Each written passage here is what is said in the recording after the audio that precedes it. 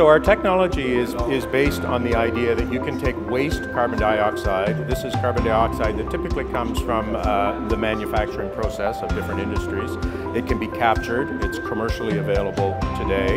And what we do is we've developed a technology that allows you to take that carbon dioxide and actually add it into concrete products. Is that limestone is one of the main ingredients that's used in the manufacture of cement. And it's also the product that creates most CO2 in the manufacturing process of cement.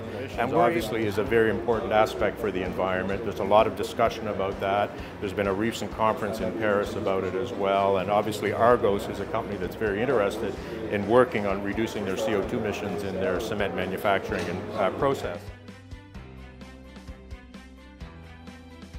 What became a new and larger motivation is to do something about climate change. This is a way for us to work with the largest, most abundant material in the world, concrete, and make it greener so that we can fight climate change. Argos is the perfect partner. They have global reach, but most importantly, they've shown the leadership.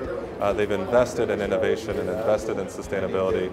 We're really looking forward to expanding this partnership with new technologies and new geographies and taking this around the world with Argos.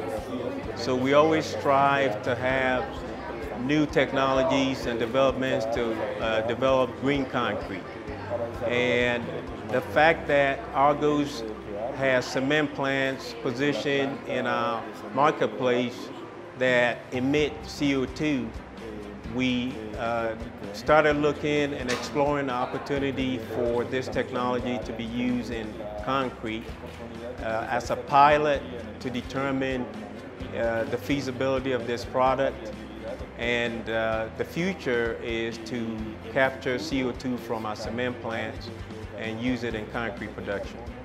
And we picked the Cummins plant in Atlanta, Georgia to be the first pilot in the world to use this technology. So Argos is the first ready-mix concrete company in the world to pioneer this and pilot this technology.